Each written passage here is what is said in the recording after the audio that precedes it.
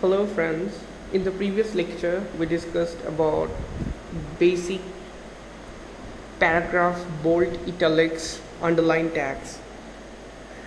Now I'm going to discuss about a very important tag in HTML which is called image tag. You can see that in website they should have many images. So you have to know how to use images in HTML. Okay, so here if you are interested to make some kind of beautiful decorative website with images, you have to use this tag image, img. It stands for image. src, it stands for source. Where is your image file exactly located? That should be the source. And you need to use double inverted comma. It should be a single tag. You don't need to close it. You need to put the link in between. How could you get the link? You just need to open the file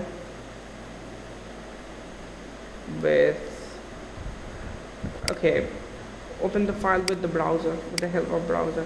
We'll get the address here easily. Use it. Copy. Let me paste here and save the file. Control S stands for save. Okay, let me refresh.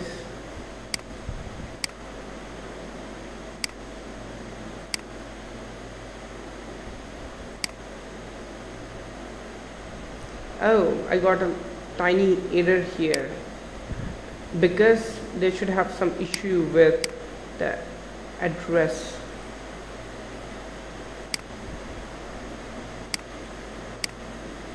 Okay, let me paste the entire address here.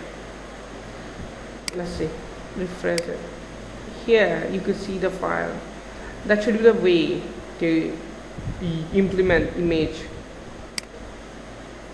Remember, you have to put the entire file name. If you will miss something, probably a one slash or one dot or one any letter or anything, you will get the error, which I have seen you before.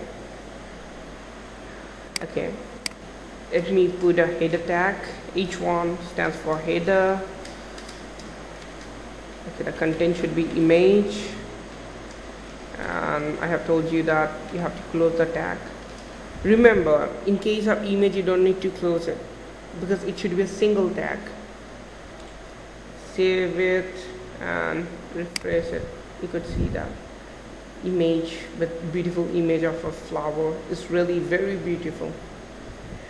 Thank you for watching me. Don't forget to subscribe. Thank you. Bye. Take care.